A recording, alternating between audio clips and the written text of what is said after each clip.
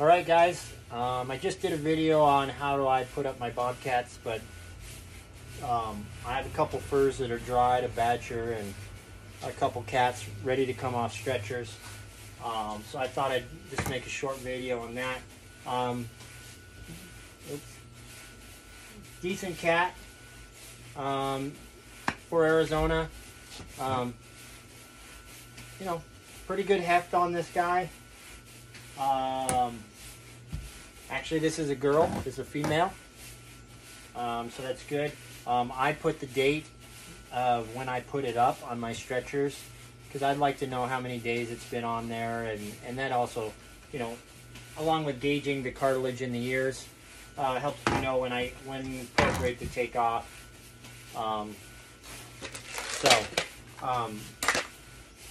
When I have my tag on it, I have my transportation tag, but when I take the cat off, I'll pull the block out of the nose.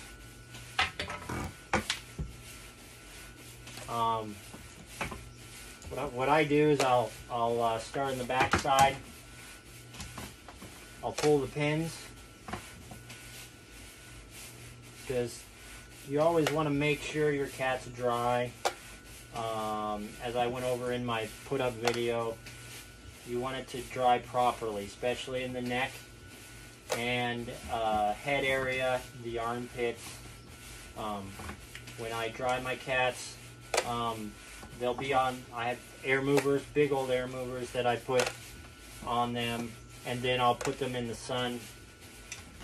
One thing to remember when you're trying to pull a cat or an animal off, remove all the pins. We've all done it, left the pin in there and it's not coming off, fight it, and then it rips, and then it's no good to anybody and all your hard work went to nothing. But I've already pulled the stuff out of the ears and the eyes. Towards the end of the drying process, I pull my leg stretchers out just because I don't have enough sometimes. But the legs have already, the legs, what I call setting the legs, they're set within 2 or 3 days, and then I pull them out for better airflow. But I'll pull the pins out of the back, comb that hair up. This one's like a really nice fluffy cat. Decent belly, even with it being a female. Caught some really nice females this year that had a little bit better bellies than some males. Still worth money.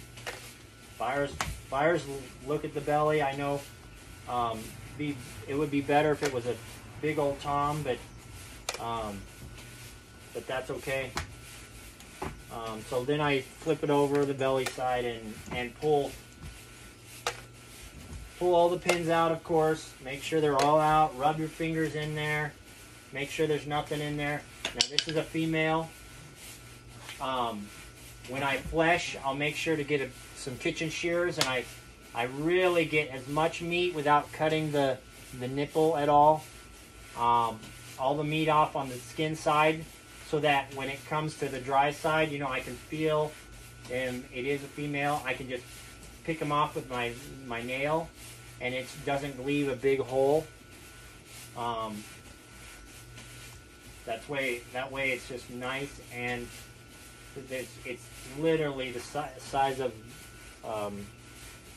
a grain of sand, so that when they rub their hand down it, they don't feel anything. If you dried it correctly, so then I'll loosen my stretcher up. That's why we had the board in the nose, so we can kind of easier pound it together. Excuse me. Oh, didn't want to come off. Make sure I got all my pins out. And that's why I put a little bit of borax on it. Sometimes gently, don't want to rip that cat. Well, he doesn't want to come off.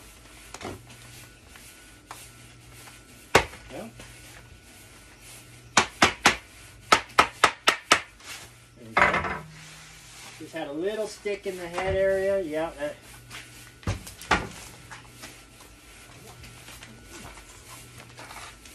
There's the cat. And it was completely dry. I run a lot of my stretchers a little too much. I don't give them enough time to dry out in between cats. That's probably why that stuck on. But it's all dry.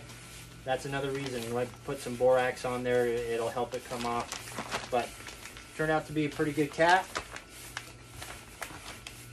Good put up, good back on that thing. Some people will dry wash them. I don't dry wash them because they're pretty much as bright and shiny as they're going to be because I washed them a couple times already. So there you have it. That's how I pull off the cat and get it ready. I'll put the transportation tag, get it tagged. The eyes are big enough for a CITES tag, and it is ready to go to the sale. So